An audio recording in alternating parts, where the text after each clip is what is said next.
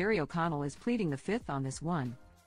The Stand By Me actor has opted not to involve himself in recent buzz after his wife, Rebecca Romijn, was ripped apart by her ex-husband, John Stamos, in his memoir If You Would Have Told Me, which hit shelves on Tuesday, October 24.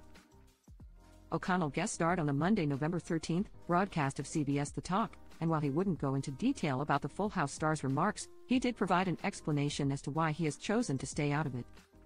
My wife's ex-husband recently wrote a biography, and it referred to my wife in a negative manner. And a lot of people have asked me about that in press, and it would be easy for me to say, "Screw you, how dare you ask me that?" O'Connell admitted, however, he knows it would only be bringing the attention to a situation that I don't want to feed into.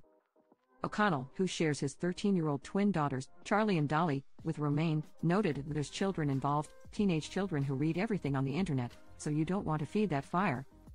The talk show's audience applauded in approval of O'Connell's stance on the situation, as it seems to be a mature reaction to his wife being compared to the devil in Stamos' tell-all transcript. "In my mind back then, she was the devil, and I just hated her," Stamos penned of Romijn regarding his feelings at the time of his split nearly 20 years ago. "I couldn't believe how much I hated her, and it ruined my life."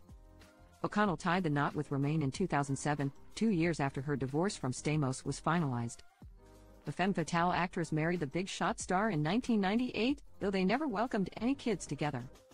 While he has for the most part stayed mum on the memoir drama, O'Connell did briefly touch upon the shocking revelations made by Stamos when he appeared on Access Hollywood just one day before the book was released to the public last month, as OK previously reported. The Kangaroo Jack star confessed he and Romijn didn't receive any warning from Stamos regarding what he would write about his nearly 6-year marriage to the Punisher actress. "We find out just like anyone else," O'Connell told co-hosts Mario Lopez and Kid Hoover of him and his wife. When asked if Stamos' revelations came as a shocker to O'Connell, the dad of two stated, "It's not really my place to say, Kit. I would rather my wife talk about that. My wife and I are getting along so well today," O'Connell joked. Lopez, who's been married to Courtney Lane Mazza since 2012, understood where he was coming from, as he called the Sliders actor a smart man for choosing not to respond.